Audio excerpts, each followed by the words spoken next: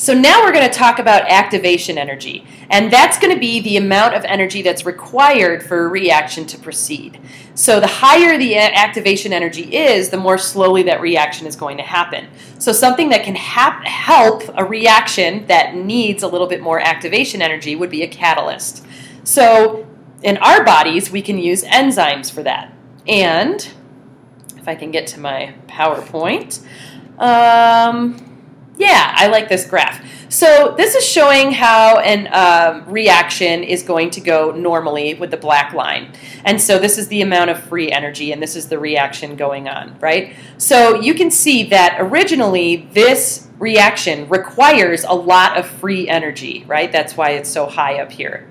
Now, if we had that same reaction, but we added an enzyme, all of a sudden you can see that the free energy amount has gone down. So it's a lot easier for this reaction to proceed. That's going to be how catalysts and enzymes are going to work. So enzymes are going to be in our bodies, and they are going to drive so many things that we're going to talk about in here. It's going to be amazing. And so enzymes are going to react with what are called substrates. And so I'm going to draw you a little picture to kind of show you what I'm talking about with that. All right. So enzymes are going to have a specific shape, right? And so I'm just going to make this one look like this.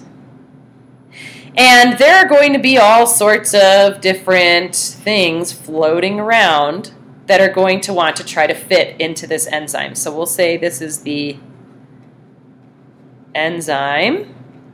And you know what? I'm going to actually do these in a different color. These are going to be something that are called substrates. Okay. Hello. There we go. So we've got these, this, and that, right? Okay, so those are substrates. Okay, so what's going to happen is an enzyme is going to have a specific substrate it can react with, and that is going to actually click into place. It's going to be mostly shape-based. And so the area here that it's going to actually click into, that's called the active site. Okay, so if we're going to use all of these words, we could say enzymes have substrates that they react with. If the substrate can click into place on the active site, the enzyme can do its job, right? So that's going to be how enzymes are going to work. Okay, so there are a lot of different forms that they can take. So you can have multi-enzyme complexes, which means you have a whole bunch of enzymes living together, basically. So let me get my little thing up here, and I can show you what I'm talking about. Okay, I'm going to clear this out and go back to this color. Okay, so let's say that we have this type of enzyme here, and then we've got another one that's like this, and then we have another one here that is like this. That is terrible. Okay, so what's going to happen is, let's say that we have a little substrate that's going to come in here, and what's going to happen is it's going to have that perfect shape, and it's going to go into here. Now, what comes out could be something that looks like this. Oh, and that's perfect because that can fit into here. And then what comes out again could be something that looks like this, and that can go into here, okay? So this is going to be a multi-enzyme complex. Now, why would we want something like that? Well, let's take a look. One is that the rate of the reaction is going to be limited by the frequency with which the enzyme collides with its substrate. So basically, it's going to be more efficient because you can turn it and it can actually, you know, click into the right stuff more easily. It's not going to have a lot of like weird stuff trying to get into that place.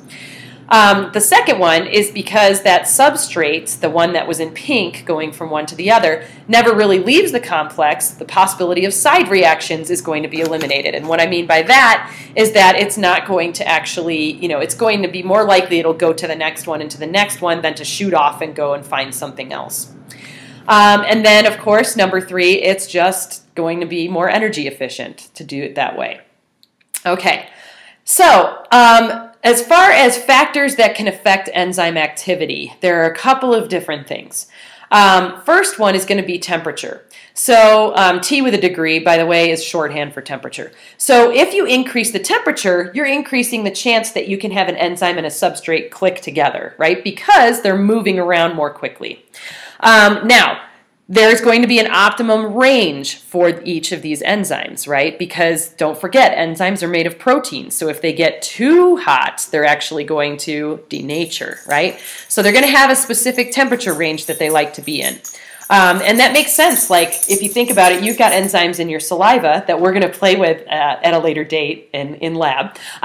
If you think about the temperature in your mouth, that's a little bit different from the temperature in your stomach, right? And so that enzyme might have a different temperature range than the other ones. Then pH is going to be another thing that's going to be able to affect an enzyme. Don't forget that enzymes are proteins, and so we talked before about how pH can cause an enzyme to denature, right? So once again, you're going to have specific enzymes that have very specific pHs that they like to work in. And I think I actually have a picture of that for you to take a look at. Yeah, so, here's temperature, right? And you can see, like, human enzymes, one of them likes to be in this temperature range. But if we were looking at, like, a bacteria that lives in a hot spring, it might have an enzyme that has a different temperature range because of where it lives. Same thing with pH, right? You've got different types of enzymes that are going to work in your gut to digest food, and they have different pH ranges that they like to work in. So all these enzymes are going to have different ranges that'll make them happy. Now, the other thing that's going to be able to affect an enzyme is going to be inhibitors and activators. And so in the next one, we're going to talk about those.